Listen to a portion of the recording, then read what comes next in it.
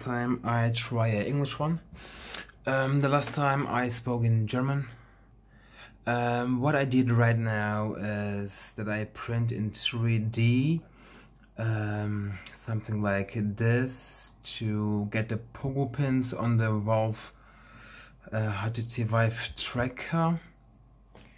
So what I did is just put there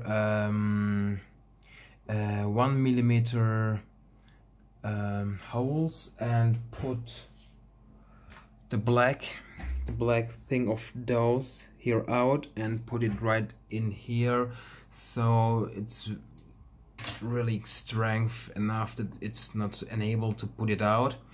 So now the function is that I just click on the button and there is the trigger button activated.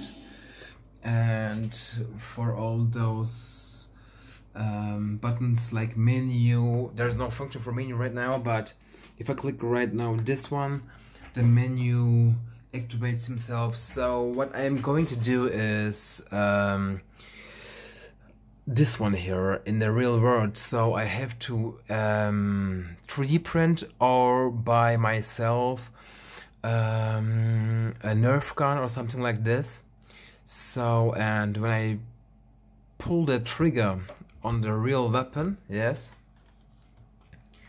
just the trigger on the real weapon like this one here, right?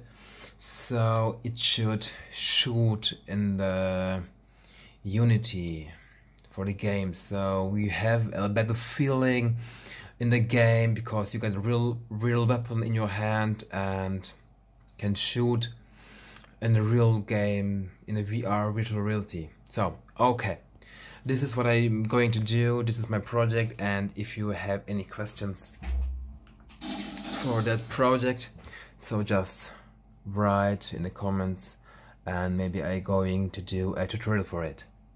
Thanks for watching.